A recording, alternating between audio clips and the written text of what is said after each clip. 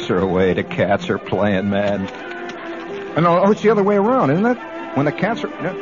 Well, all I know is that one of the groovy things about being on a Saturday night is we just know there ain't nobody out there, and we just know that all those guys on the 23rd floor are sitting on a fan table of their yacht somewhere with their ear plugged into something else, so we could just say the real stuff. So bring it up there, Large.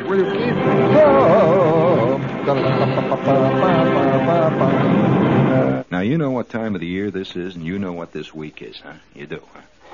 Well, I want to tell you, I'm a little nervous right now at this point. Every year, of course, we're such fantastic creatures of habit. Oh, by the way, did you know that Flipper, the dolphin? No, he's not a dolphin. He's a porpoise, isn't he? Flipper the porpoise is now making a triumphant tour of West Germany. And you thought it was only in America. So let's celebrate then. Let's salute Flipper out there, a great American, carrying the...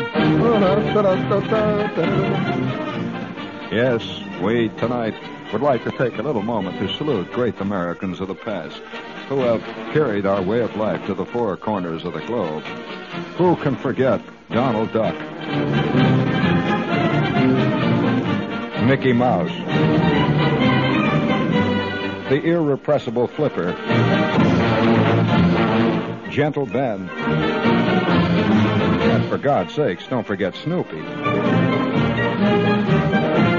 And so tonight we would like to salute all those great Americans who have carried our way of life to the four corners of the globe. All right. Now reset that, Keith. We're going to need that. Hey, has it ever occurred to you, though, that about every roughly generation, now I'm using generation in its proper sense. Most people today use generation. If a guy's 3 years younger than you are, he's another generation. No, so that isn't true. Generations are roughly a quarter of a century apart. And I know that's a hard pill for a lot of you to swallow, but it is true. A generation in genetical terms is roughly a quarter of a century apart. So in 1 century, you can only have about 4 generations. But nevertheless, every generation, roughly, there has been a great animal character that has become a worldwide fantastic thing, at least in the 20th century. I mean, it transcends everything. For example, Mickey Mouse. In the 30s, Mickey Mouse was a great world character. And everyone in the world, they were all hung on this mouse. Nobody quite knew why it was a mouse. Well, mice are out. And poor Mickey is roughly relegated to the dust heap of great animal characters. Do you know that there was one before that was a great world animal character that took over? Everybody had something like it. They bought them and stuff all over the world. And it was roughly a generation before Mickey. Well, have you ever heard of the teddy bear? Well, the teddy bear was a bear that was designed about the time, from what I've heard, about the time, roughly, the turn of the century. Or a little bit after. And it was named after who? That's right, Teddy Roosevelt. And that's right. And the teddy bear was a giant world phenomenon. Everybody in the world had teddy bears. And that was not just America. It was the whole world got ape on teddy bears. And then all of a sudden, the teddy bear went out of style. And that's he still remains, but he's not the big world phenomena that he once was. Now we're in the middle of a Snoopy phenomena. That the entire world now, everywhere you go, in fact, I've seen it in foreign countries all over. You see Snoopy. Now, that means people are hung on this dog. But it's always some kind of an animal, very simple. And I suppose if you want to become very esoteric about it and technical about it, you can even show that there are certain similarities in the drawings. They all have big ears, prominent ears. If you notice, each one of those has a prominent ear.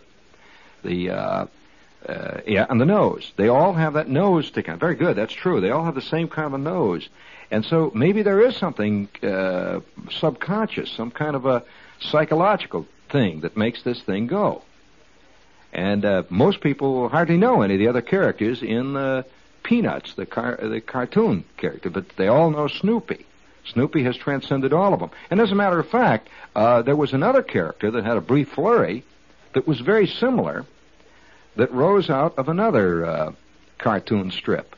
And this was also in the 30s. This was maybe the transition between Mickey and Snoopy. What was that character? Well, now this one didn't achieve. In fact, he became so famous that a lot of stuff was named after him, but he didn't achieve the wild acclaim. The Jeep. There was a character called the Jeep that was in Popeye, and that was what the Jeep really was named after him. After that, the Jeep car that we know today was named after the Jeep. And you know why they called him the Jeep? Well, why they called the car the Jeep? Because the Jeep was famous for one thing. He was like an early schmoo. The Jeep could do anything, and so could the Jeep, the Jeep car. But I don't know how I got on this whole thing. But it's it's kind of interesting to me. All of a sudden, I see the Snoopy thing all over the world, and I've thought about that. I thought, what is it that we're hung on cartoon animals? What is this hang-up? Winnie the Pooh is another classic example of a hang-up on it. And Winnie the Pooh looks almost exactly like all those other cartoon characters with the long nose, the ears. And yet, my favorite animal of all the animal types that have been created, what a groovy animal. I mean, what a terrific character, well-realized character, was Mr. Toad of Wind in the Willows. I think Wind in the Willows is probably... I mean, his hang-up on automobiles and all that, he had it all going. And I've often wondered why somebody doesn't bring back, I think the best thing that Disney ever did was Wind in the Willows with Mr. Toad, being Mr. Toad. But nevertheless, how I got started on this whole thing was that I was a little bit nervous here a couple of days ago. I'm walking around through the dime store, and always at this time of the year, the first week of September, right after Labor Day, it's a kind of trepidation. Do you feel this? Most of us, no matter who we are, spent probably a good third of our lives in school. If not a third, at least a good portion of our lives, and very important time of our life, from about the time we were 5 or 6 to roughly our late teens, early 20s. Now that is the formative time of your life. This is when you're being molded and formed. And not only formally in the sense of being taught geography or how to read or being taught formal education, you're also formed strange little almost unspoken, unconscious things deep down inside your gut that you don't even know you got, but they're always there. What always happened 1 week after the big holiday, after Labor Day? School started. That was a whole nervous moment. Now, why was it nervous? Well, most of us were going from one grade to the next. And we had a new teacher. It's a whole new ball game. And the kids, you were going to see kids that you had not seen all summer. You were going to see them again. Maybe. Some of them would move away. Other kids would come. And it was a time of real transition. And you were both nervous and excited at the same time, because we're always drawn towards these things, and at the same time we're scared of change. I wonder. I'm going to do something tonight. I'm going to make an experiment tonight. A really serious experiment, and I want you to attempt to because it involves us. It involves you. It involves me, and it's us. In other words, the corporate us. Now, I want you to try to get all other subjects out of your mind for a minute. Forget about, the Mets game or whatever it is for just this minute. Can you remember? Now think very hard. Your absolute first day in school.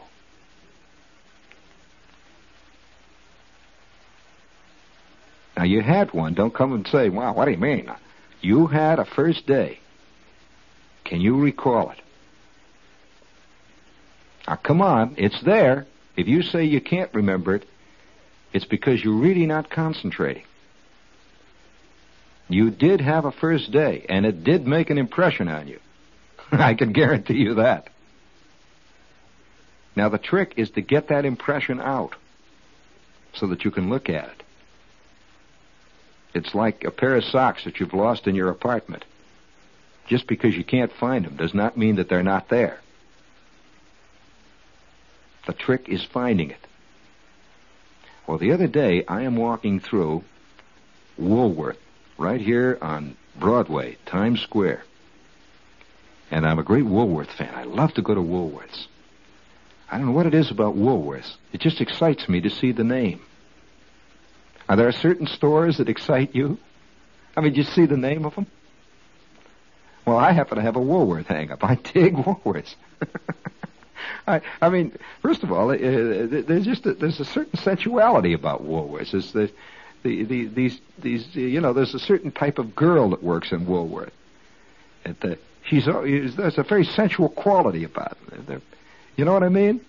And you go downstairs in Woolworths. I particularly dig the downstairs part of Woolworth. They have all this hardware type stuff and plants and birds and all kinds of strange stuff you'll find downstairs at Woolworth. Upstairs is the straight stuff, cosmetics, candy, the usual stuff. You go downstairs and you're going to get exotica, true exotica. And I like to go downstairs and Woolworth, just sort of, walk around down there. Well, the other night, I had nothing to do, and I had a couple of hours to kill. I had just finished some kind of an official type meeting someplace, and my show was going to be on, and I wandered through Times Square. I spend most of my life in Times Square. How would you like your neighborhood, friends, to be Times Square? Well, it's my neighborhood. I mean, that's my neighborhood. It really is. And so I'm hanging around the old neighborhood, and the Woolworth is our candy store in this neighborhood. See, so I drift in, and I note as I drift past that there's a new chick on the candy counter now. I'm so hip to this Woolworth down here that I can even tell when they change. A different girl comes in, and they painted the ceiling and stuff like that. So I drift downstairs, and I'm moving around, and then I see these signs all over. It says "Back to School Specials," and it hit me. Just a tiny tingle. And I go upstairs, I walk around again, I see all these notebooks and junk, and back to school. Now, this is not nostalgia we're talking about here. Forget nostalgia. We're not discussing nostalgia. Get it out of your mind. We are talking about an experience we all went through. Now, even the youngest kid listening to me, I presume there aren't many preschool kids listening, but I would say that the youngest kid, he also went through this. It's one thing that binds us all, regardless of sex, race, you name it. We all of us, had a first day in school.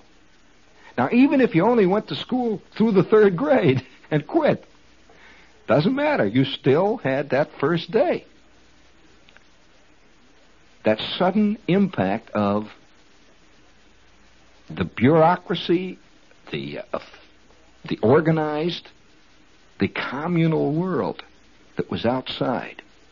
The thing that makes this such a traumatic moment in most people's lives is that this is really their first personal involvement, where they have to take a place in that official world outside of the home.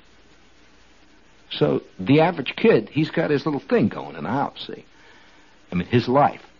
And he sits down at the table and they give him a scarf. He sits down, he eats the meatloaf, and he goes out the back, and he plays ball with Heine and all the crowd. And he's got a little thing going, you see. And all of a sudden, a big finger comes out of the sky and points at him. The time has come. Your time has come. Up to this time, all the other people in the family have been marching out to things. The old man every day goes to work, we'll say. Maybe there's a sister or a brother in the family. That one has always gone out and done this thing. It's a mysterious thing that happens away from the house, see. And they come back at night. And all of a sudden, through the window comes a mysterious, ephemeral, ghost-like hand that points at little Clarence. Just points right at him, see. And he's sitting there, he's knocking down a meatloaf. He's eating his meatloaf and his cabbage, and he's eating away there. The big hand points. We want you. And he looks up, he says, who, me? We want you. It is your time, Clarence. And Clarence, driven by vast forces of life, times, death and truth, history, convention, all of it. It's all tied up in one big ball of wax. Clarence is about to really experience the first major, irrevocable, total, complete milestone of his life. And from that day on,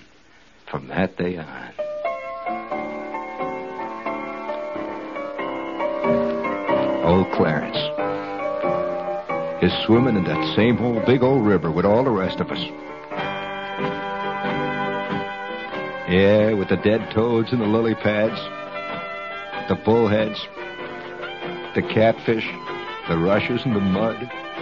Clarence is swimming in that great big old river. That river called mankind. He has stopped being a kid. He has moved out of that old nest, and he's now one of us. Yeah.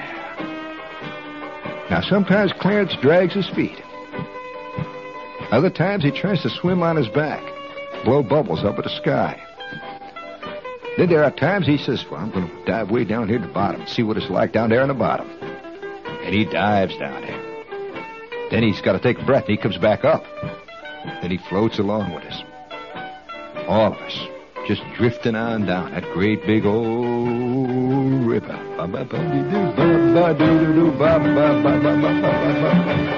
Hey, I'm going to sleep out in the kitchen. Put my feet in the hall. Because, baby, I know what you done to me. You ain't going to push me around no more. Just know. Hey, doo-doo-doo-ba. Ba-ba-bee-ba-ba-boo-ba. I was going to walk until my hat floats. Ba-ba-boo-ba-boo-ba-boo-boo. Ba-ba-boo-boo. Ba-ba-boo-boo-boo-boo-boo. Ba-ba-boo-boo. Oh, that old river. Ba-ba-boo-boo. Don't say nothing, just keeps rolling on. Ba-boo-boo-boo. That old river don't cry, don't weep, don't do nothing. Just keeps rolling along. Ba-ba-boo. Ba-ba-ba-ba-ba-ba-doo-doo-doo-ba-boo-boo-ba. All right, there you go. Yeah. So we're not talking about nostalgia, friends. Get it out of your skull. Stop it. We're not talking about the old days. Get it out of your beans. Stop it. We is talking about L-I-F-F-E-E-E.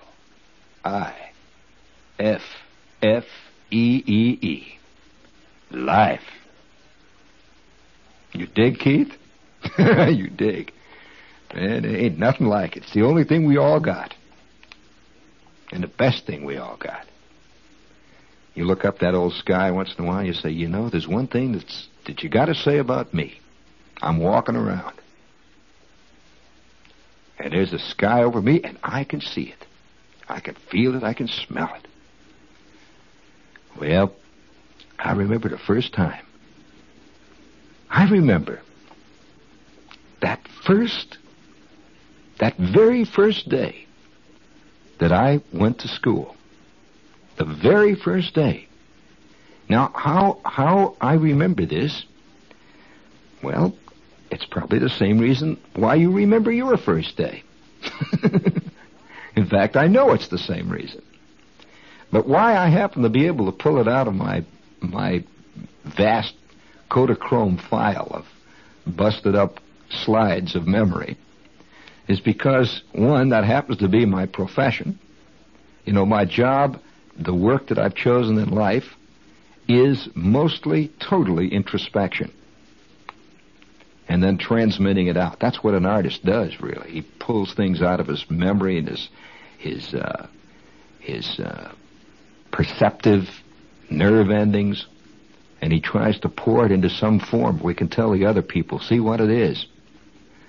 It's what Norman Mailer does. It's what all people who attempt to interpret life do, whether they're doing it on the radio or television, movies, newsreels, sculptor, or scratching it in the sand or writing dirty words on the subway.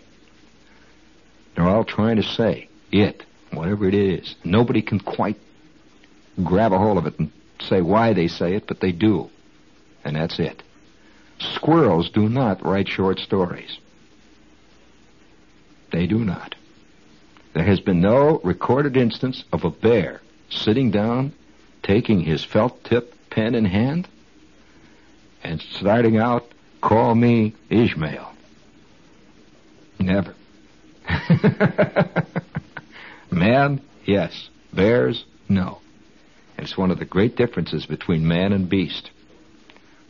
I make no moral judgment on that. It is a difference. But that first moment of going to school, I will repeat to you, because it was there, and it is there. It's there with you.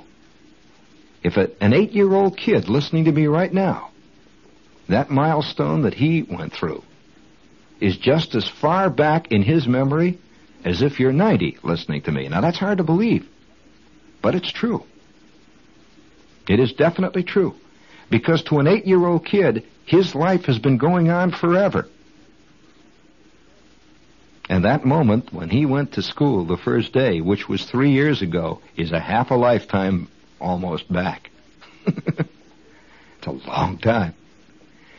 If you're 60 and you went to school that first day, it doesn't seem any longer ago to you than the 8-year-old kid. Believe it or not. It's true. There's a lot they don't know yet about memory, perception of time. All these convex, circular, concave mathematical structures that exist in the fourth dimension around us. And so there I am, see. I remember it so, it's vivid. I have already, by the time you go to school, you already form. You've got your ideas of what school is about because you know you're going to go. Everybody talks about school. You're going to go to school. Oh, are you in school yet, Jeannie? When do you go? You know that you're going to go to school one day. Now, I happen to be the oldest kid in my family, so I was the first kid to go to school. My brother was younger. And so I'm got all these ideas of what school is about. And I even remember my image of what I thought school was going to be. I had seen pictures of classrooms with desks. The desk itself was very, very, very attractive to me. The idea of having a desk. You know, little kids love desks. They love to sit at a little table, their own little thing, say, pile stuff on it. Have their desk. And we never lose that, by the way. Oh, there's nothing that a man likes better than his desk. His place where his little business goes on, whether it's, just sitting at it, sending out the bills. It's his desk. Desks have always had a mystical importance in people's minds. And this goes back hundreds and hundreds of years. And so I'm this little kid, and I can remember, man, the idea of having a desk and being in school and with all these kids. And I always pictured school, too, to have something to do with reading. And I was a fanatical reader, and I don't want, don't, I was an early reader. A lot of people are late readers. Again, that has nothing to do with intelligence really much. It's just to do with a lot of things that happen in your family. And I was an early reader, and I could read by the time I was about 4. And I could read well. And so my whole idea of school was that I would go to school and that we would read and we'd have the desk. I would have this desk, see. And every time they have pictures in ads, for example, about school, what do they always show? Pencils. They always show pencils. And they always show tablets. And they always show a kid standing by a desk and wearing a little jacket or something like back to school special and so forth. They show blackboards. They show somebody's drawn a picture of a teacher. This is always there. By the way, in all the years I went to school, I never saw anybody draw a picture on a blackboard that says teacher under it. This is one of those continuing myths that whenever an ad man decides to make a layout in an ad for the Post, they always have this blackboard that says teacher. It shows this stick figure. I've never once, I never did. Did any of you ever see that in school? Never. Never. I didn't. If you did, I'll tell you, you better be very careful. Examine your memory again and see whether or not you're beginning to confuse the myth of the ad with what actually happened to you.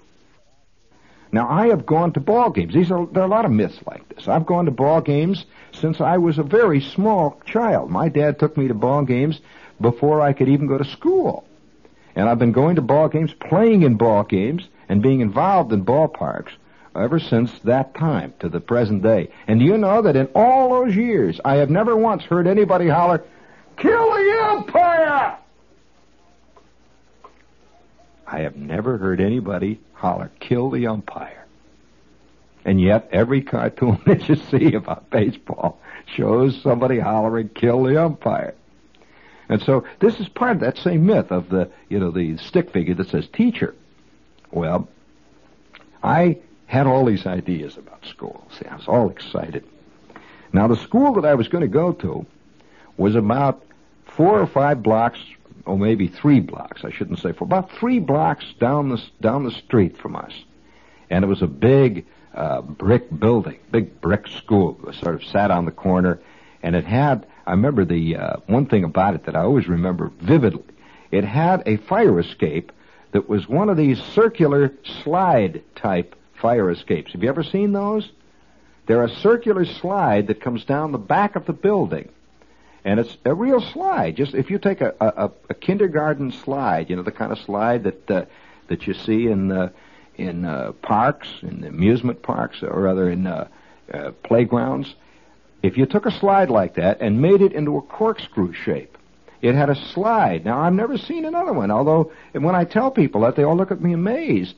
But that our school had this slide that came right down. It was about a 4-story school building. It was a big building. This is not country school, friends. It's a big city building, and it had a slide that came right down. It was 4 stories high, and it had, of course, the slide was enclosed, so you couldn't fly out or anything like that. It was enclosed. If you can imagine, it enclosed, and it was open on the top, but you just get in this thing and you slide down it, and it was a slide. Now, each floor had an entrance to it. You just open this entrance, you jump in it, you slide down. Now, I think that's damned ingenious. It really was. And so this thing was on the back of the building there. And, of course, in back of it, they had a playground, and they had the usual stuff you see around a school with a fence around it and all that. And it was the William McKinley School. The William McKinley School. And so, or is it Warren McKinley? William McKinley. William McKinley. And I would see the school. We would go past it all the time when we would go shopping and stuff like that. See the school. And this is the school I'm going to go to. The William McKinley School. And I see a lot of kids running around out there. And, of course, being a little kid, they all looked like big kids to me. And they were big kids compared to me. See, they were all running around. There'd be thousands of kids there. And 1 or 2 kids in the neighborhood who were older than I was were already going to school. And they seemed to occupy a world that was so exotic and I don't know, exciting. And all I would do at home, I was a kid at home, not going to school, would be sort of fool around. And, how a little kid before he goes to school, he fools around. And that's about all you do. You play and you just fool around. And so the big day finally arrived. It was 1 week after Labor Day. And all that weekend, my mother says, I'm going to go to school Monday. And I don't know the details of whether she went down before that and enrolled me or what. I mean, there must have been something like that.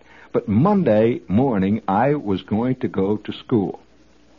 And all that Saturday, we went out and went shopping, and my mother bought all kinds of, I had these, you buy stuff that you wear to school clothes, what they call school clothes. And boy, I was all excited. My kid brother was bugged. Oh, was he bugged? Because I was going to school. He wasn't. And I remember going into stores, and we're walking around, and my kid brother yelling every 5 minutes. He wanted one tool. Whatever I got, he wanted. My mother kept saying, well, look, he's going to school. You're not going to school. Even then, he was becoming the world's greatest whiner. He was working on it. Well, it is now Sunday. I got all these new school clothes, all excited. And there was a kid next door named Bobby Twyman, who lived next door to us at the time. He was also going to school. And we were going to go to school together the following day, which was Monday morning. And our mothers were going to take us to school. Well, boy, I'll tell you, all that night, I remember my Aunt Min was over that day, that Sunday she was over for dinner, and they're all saying, oh, the school, he said, our little schoolboy, all that jazz, auntie type talk. And so, the next morning, it's 8 a.m. or 7 a.m., whatever it was, that I got up, and I'm having breakfast. I'm all dressed up, which was totally unusual for a kid. Up to this point, no kid ever gets, before you go to school, you don't get dressed everywhere, your overalls or coveralls or whatever you wear. And here it is. It is now 8 in the morning. I'm all dressed up, and I've got my brand new go-to-school clothes. My kid brother's sitting there at the breakfast table. He's mad. We're both eating the oatmeal. And out we go. It was a beautiful sunny day. I remembered, and now I'm not inventing it. I'm not ad-libbing this. I'm telling you the truth. I'm bringing out the memories as clearly as I can. It was a bright, sunny day. Now, I remember, later on in the story, you realize why I remember why it was bright and sunny. It was a bright, sunny day. And we went next door and knocked on the door, and Bobby Twyman and his mother came on. I remember she was a tall, skinny lady with yellow hair. And so Bobby Twyman, all dressed up, we went down the street. And it was Monday morning. There were a lot of other kids on the street. You could see other mothers. And we started to head to the William McKinley School. Well, there is a deletion in the script. I do not recall, I remember starting out, I do not recall what happened, whether we went to the office or what. I remember the next moment, the next memory I recall is a lady, not my mother, but a lady, now is taking me and taking Bobby, and we are walking along a hallway. You got that memory. And she has our hand, and my mother has disappeared. Now, there was a moment of trepidation. I remember this. And I see, we're in the school, and there's all kinds of kids, all of them. And this lady has both of us by our hands.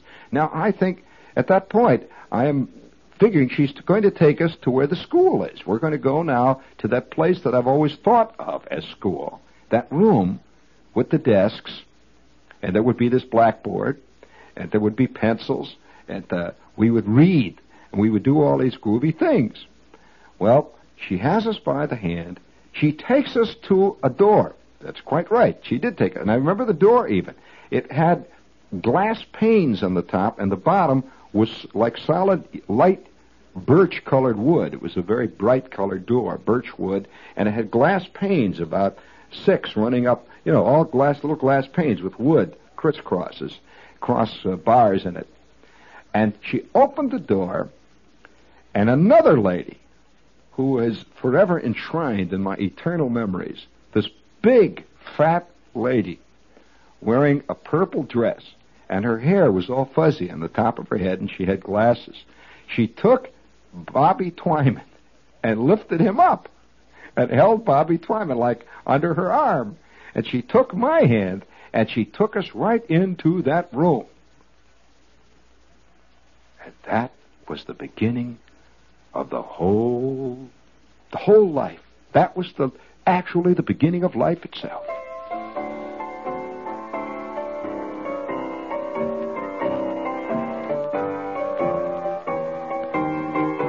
That was the first room.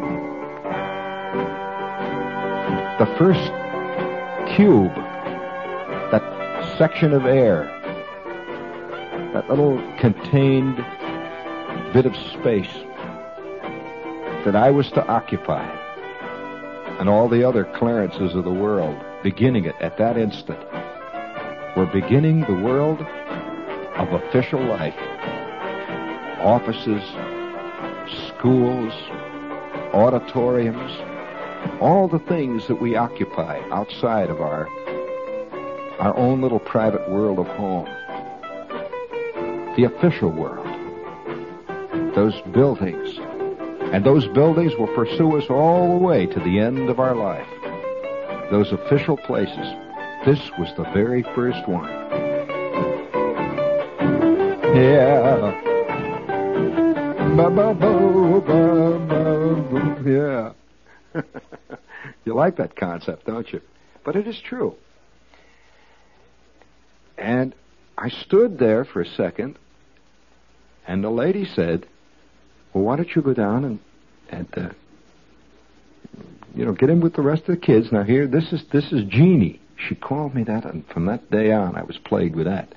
This is Jeannie, and here's Bobby. It was our first day in kindergarten. And I remember, I will always remember, and in fact vividly remember, the intense shock and great wave of disappointment. There were no desks. There wasn't a desk in the entire room. They never show pictures of kindergarten in magazines. It's always the grade school they show. And I didn't know that. To me, school is school. It was kindergarten. And there were sandboxes. Sandboxes. There were little girls sitting around cutting stuff out. There were thousands of kids all sitting around playing in sandboxes. And Miss Bundy, and that was her name, Miss Bundy took me over to a sandbox and said, here, I want you to meet another little boy. His name is Schwartz. I had never known, these were all, little did I realize that this was lifelong thing starting. And there's this kid sitting in a sandbox, looking mad too.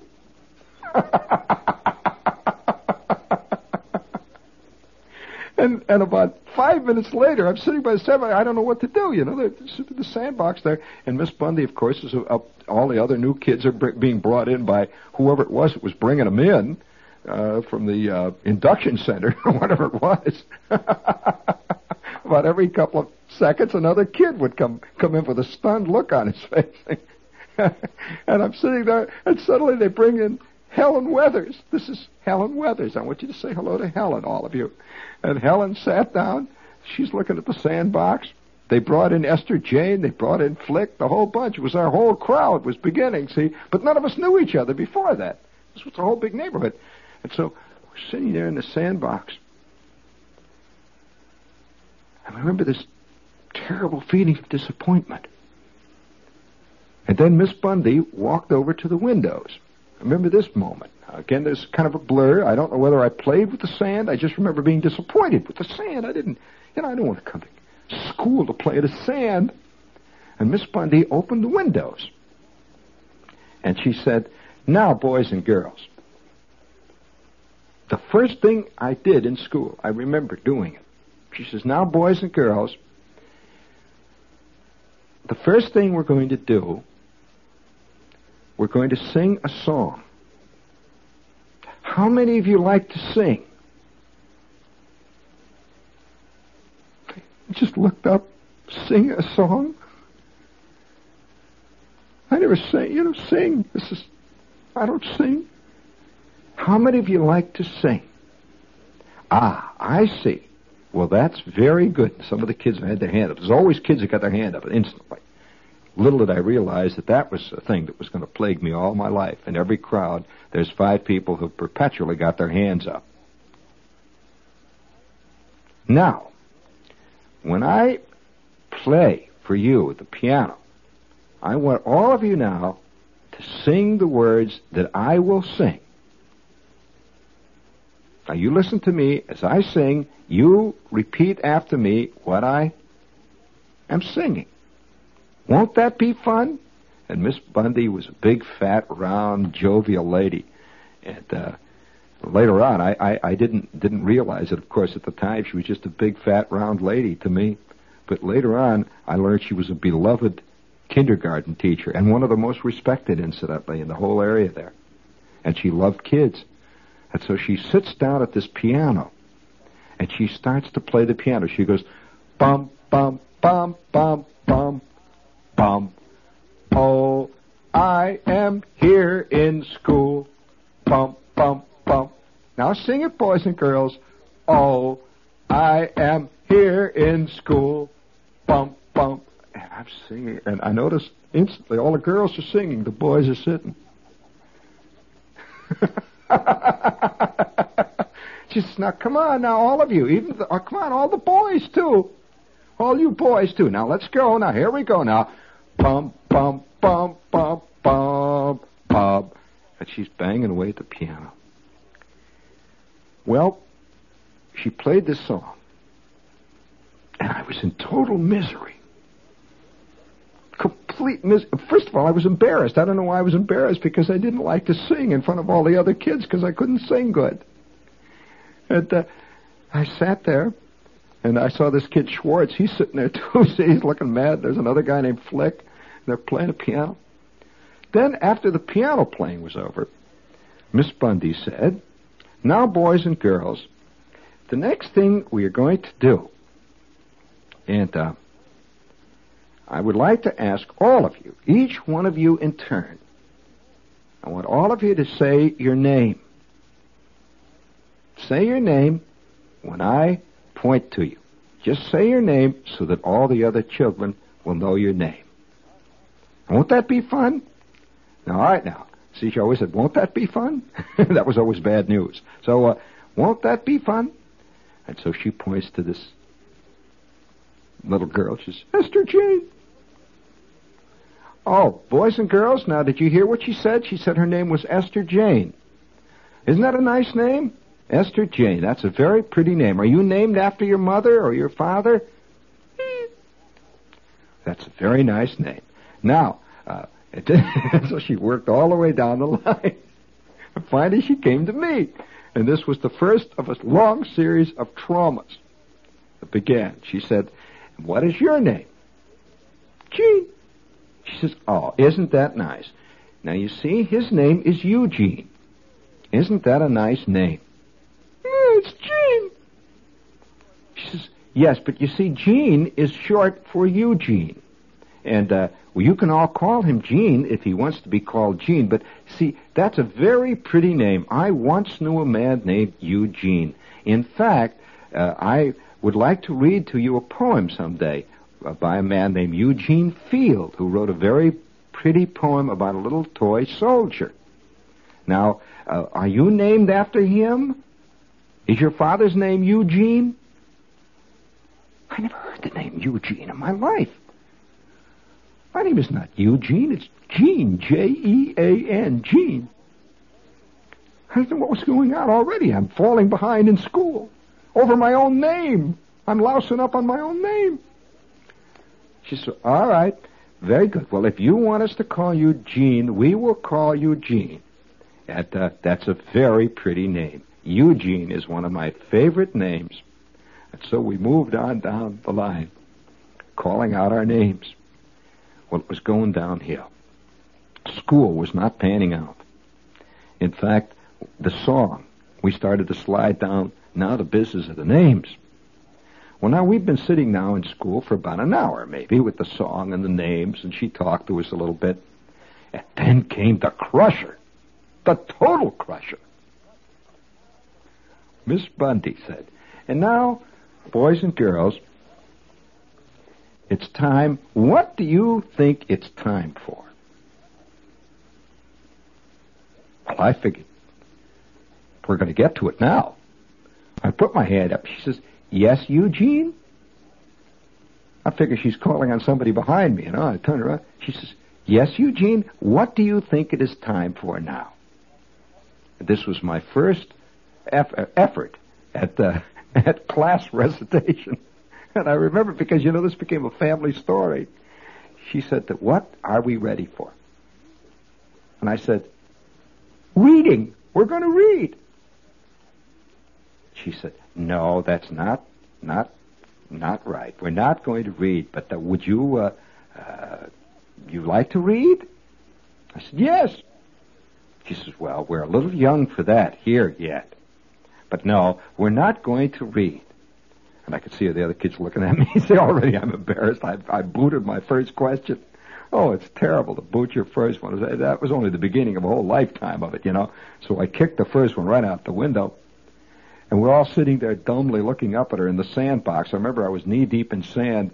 And she says, all right, boys and girls, I'll tell you what it's time for. What is it that all of you have at this time of day at home? Right at the middle of the morning. What do you have? What do you do? That's right. You take a nap.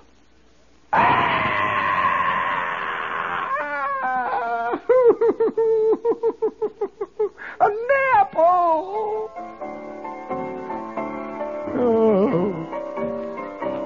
Oh, man, if there's anything. From the time I was hatched out of the egg, if there was anything that bugged me more than a nap, I'd like to know what it was. A nap! And here I figured that I was getting out of all that. Now I was in school. I was with the other people. And we're going to take a nap. And so Miss Bundy rolled out blankets all over the floor. And I watched her as she rolled them. And all of us lay down on the floor in kindergarten with the shades drawn. And just lay there. A nap. This was school. This was school. And I couldn't sleep. I never took a nap in the morning, by the way. All of a sudden I'm taking naps in the morning. I'm a little kid again. I'm laying there looking up at the ceiling. Schwartz is laying next to me. He's looking up at the ceiling. And I heard him say, rats. Schwartz said, rats. I said, yeah, rats. We just lay there looking up at the ceiling. And napped. That moment. That moment of oppressive boredom. That moment of irritation. Of having been had. With that tremendous sense of disappointment. No reading. No desk. No books. Nothing but sand piles. Naps. Little girls. And a big fat lady banging on the piano, singing, oh, I am here in school. Bonk, bonk. How I love to be in school. Oh, oh, school, whoa, it is fun. How I love school. Oh, oh, oh. And that night,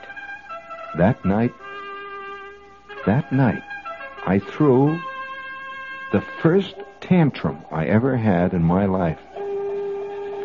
Do you remember when you were a kid throwing a tantrum? I remember. Why is it I remember these things? I remember being on the floor, screaming and rolling under the daybed. I was not going to go back. That's what this tantrum was about. My mother said, "Did you like it?" I said, "No." She says, "Well, you're going back tomorrow." And I said, "Tomorrow?" In other words, to me I was not used to yet not being able to not go back. I said, no. And I started a fight. There was yelling and hollering and screaming, and the next thing you know, I'm under the daybed. I remember my old man reaching in under the daybed and dragging me out like some kind of a rat, fighting and kicking, holding me up in the air. And that was the first day of school. I never did dig kindergarten. I hated every day of it. Every day of that lousy sandbox. And then 2 days later, they started to give us not only a nap, but we also got graham crackers and warm milk. It was even... Next thing I figured, they were going to bring the nipples in, with the bottles. Now, I don't know whether girls felt this way, but the one thing boys didn't want to be was kids, was babies. And that first day of school has remained always in my mind. And no matter how old you are, or how much of a kid you are, if you look really carefully in that vast file of trivia, that garbage heap of memory, you will find your first day of school, that first major trauma of the official world.